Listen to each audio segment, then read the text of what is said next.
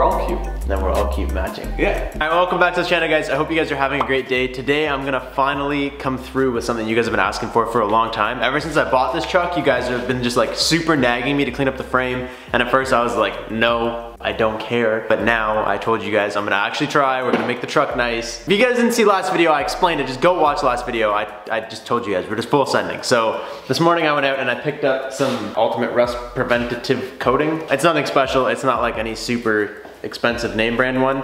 I literally just went to Lord come pick this up. And essentially what this stuff should do, this stuff says it paints right over rust.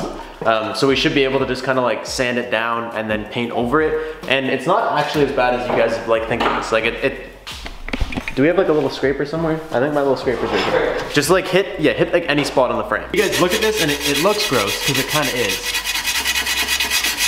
But if you just give it like a little bit of love and then a quick wipe down, it's just like, it's rusty, but it's not rusting, if that makes sense. Like this is just like garbage built up on the frame. A little bit of rust, obviously like surface rust, but the frame underneath there is still solid. So what this stuff is essentially you should be able to take this, get the frame down to a point where it looks like that and then paint over it, because this will seal it. So the thing is, a lot of people like just paint the frame or we'll just use like paint to go over it, but the paint isn't like moisture resistant. Paint over time, the moisture will get into it and they'll eventually rust, whereas this stuff's supposed to seal out any moisture. So it should essentially, you're supposed to go over whatever little bit of rust is left and it should stop it from ever rusting again. So hopefully it works. That's what we're gonna try and do today because it's just ugly to look at. Are we doing the front? I think we should do everything. Like I think we should do the whole, minus like, we'll do underneath the cab. So we're not taking the cab off. I know it's gonna irk a lot of people, but like, not even gonna lie to you guys, one of the mounts is stripped. So to get the cab off the frame is gonna be a huge pain in the ass. It looks ugly, but all we're not gonna be able to do is like the very top where it's touching the cab, like where the frame touches. We'll be able to do the sides, the underside, everything that you'll see will look nice, and then just on the top, unfortunately, we won't be able to get it perfectly, but we'll do our best. But I'm not even gonna try and spend an entire day trying to pull the cab off when it doesn't really matter. Like if the frame actually mattered.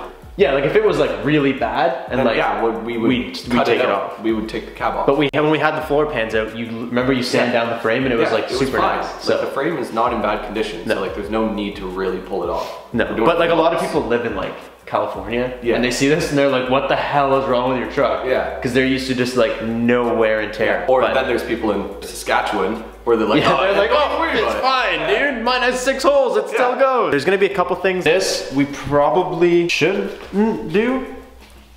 Yeah, like I feel like this and this cross member are both gonna have to come out. They're coming out. Also, you guys will notice that I've finally qualified to, I don't even know what the qualifications are, nobody really knows how you get this, but I finally have the little join button on my channel. So that's just, basically you guys can become members, and what you guys will get, I'm not gonna try and riddle this off to you guys all the time, I'm just telling you about it right now because it just went live. So thank you to everybody that's already joined as a member. What you guys will get as a member is you guys will get early access to the website because it always sells out super fast and a lot of people are super mad that they always miss it. So all the members will get the code to the website about an hour before it drops, so you guys can get in there and get whatever you want before it's completely sold out. You guys will also get live streams, like every couple weeks I'll do a little live stream, I'll reveal some stuff to you. You guys will have your hand in like decision making, and 100% of that profit is going back into the channel. It's not something that I'm gonna take and like go do stupid things with. Like all the money I earn from the join button will fund these projects, will give us the like a little bit more money to have a little bit more fun on the channel, bring you guys better content and better stuff. So 100% of that will be recycled right back into the channel, I promise. All right, first things first, we gotta move Bertha, and we gotta move this Bertha, because I don't want to get it covered in rusty poops. Rusty poops. Then we can do our favorite thing. Sanding!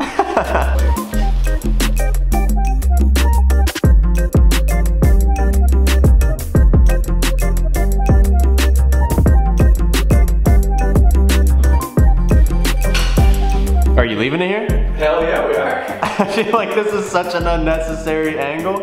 I thought you were gonna get it full sideways. Yeah. Alright, I'm saying first off, just so we don't make like a huge mess, we get all like the scales off with this. You know what I mean? We just kind of go around and get all like the big chunky garbage off with this. Like, what is this? Get.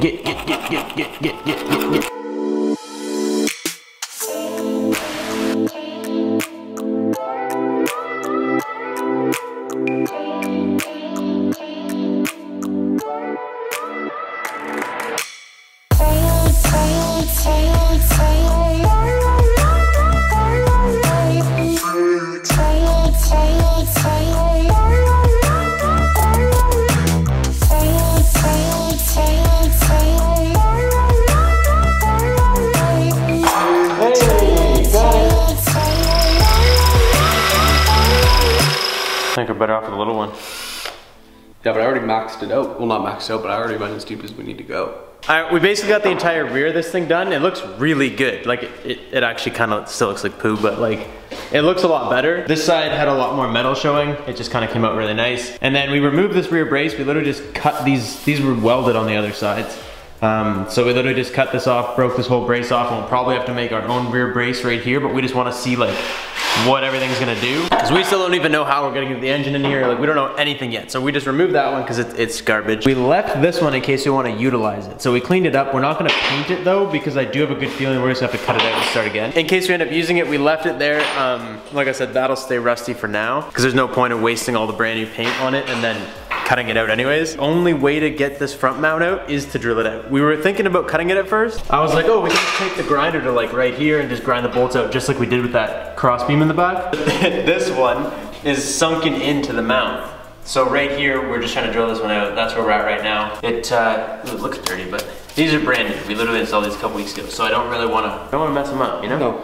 We want to try and make them last. Then we can at least cut these ones out and reuse the mounts. We'll just have to make our own little like bracket, and as long as the motor sits the way we were saying it's gonna sit, where like the transmission will be behind it, we'll just have to literally put it like somewhere, maybe even on this bar somehow. We're also running into an issue where I've been doing a lot of drilling recently, and I've completely pooched all my drill bits. So we have like a couple 1/4 inch drill bits that are like good and sharp, but nothing upsized from a 1/4 inch is working. I don't know if that's going anywhere. Nope. All right, I think we figured out a way. So this is like the fuel lines, and there's a little hole right here. If we pop this thing off, and they shouldn't be held by much else, right? Like, where do they go? They go right into the frame, and then they go down. Okay, go yank on one of them. Well, there's clips along the frame. Oh, is there? Yeah. So we got to go into there, cut the clips, and pull them out.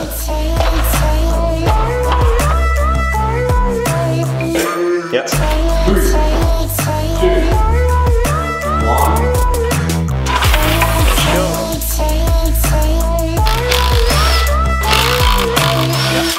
I'm fired up that actually worked. Whoa. There's a hole here. It can't be that structurally unstable to make a hole on the other side. Never let stupid little things like that get in your way, because they're super easy to fix if you actually just like think about it for a second. So this little doorway, that little doorway saves you about 4 hours of work.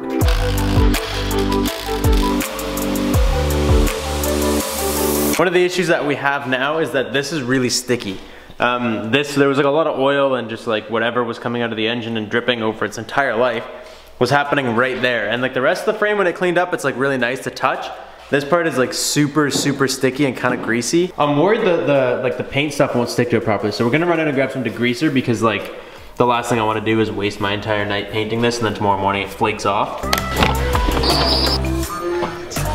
Alright, hopefully this stuff's good. This is the only thing we could go out and find. It's like Sunday night, which we didn't even think about when we left, so like nothing was open. I'm just gonna probably like spray it on, wipe it down kind of deal. Maybe get like a bucket of water. It looks good. Leaving and then coming back and looking at it, I'm very happy with the progress we're making.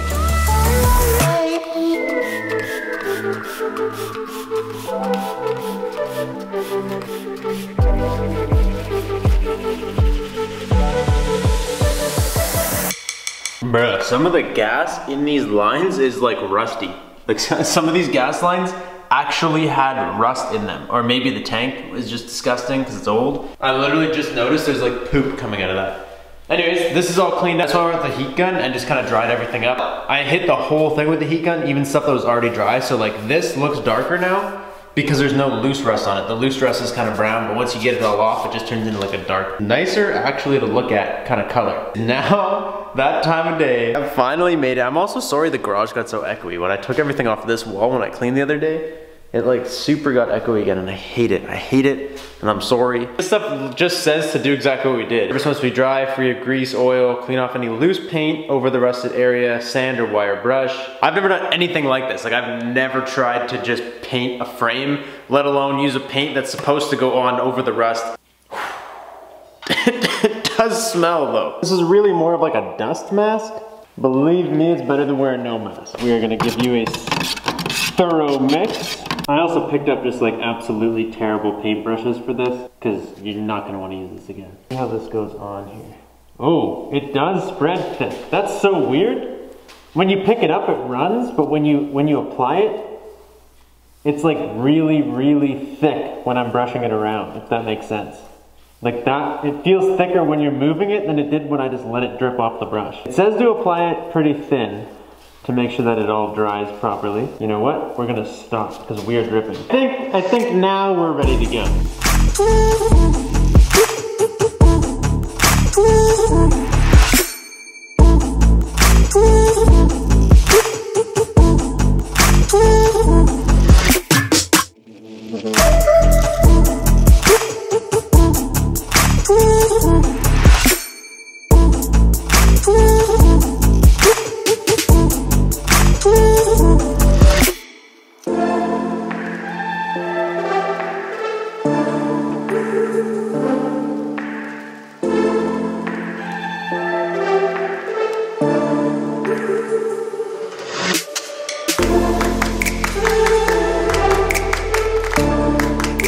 Dude, this looks so good. Up here's where I was worried about, and it looks like it actually went on like perfectly fine.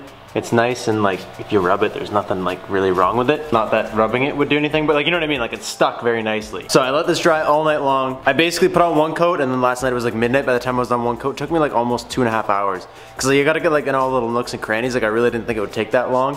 But I got the first coat on last night, and then I let it dry all night long. It says to wait like 2 to 4 hours, so I just sent it with the full night. It looks so good. So like obviously it doesn't look perfect, like I said. It doesn't look like we sanded down the frame and took it like right down to bare metal. There's spots like here where like it's pretty close. Like it looks like we did a really good job. And there's other spots like up here where it's like a little bit more rigid, but point was never to get it to the point where it looks like it's a brand new frame. The point is just to keep it from rusting any further and to make it look nice when you're gonna see it, or when you see the spots that you're gonna see.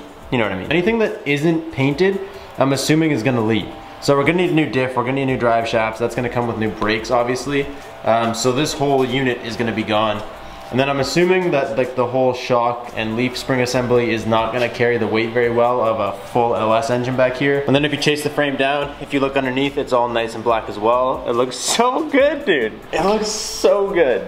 If you just stand here and look at it, I was also super nervous when I bought this can, but like look at this. I've only used like maybe a third of this can so far, and I did the whole frame. Like I bought 2 of these and I was like, oh, maybe I should buy more, and then I only had 2, so I was like, yeah, whatever, I'll just get 2 and then come back when we need more. But like this stuff actually spreads pretty well, which is good because these little cans are expensive.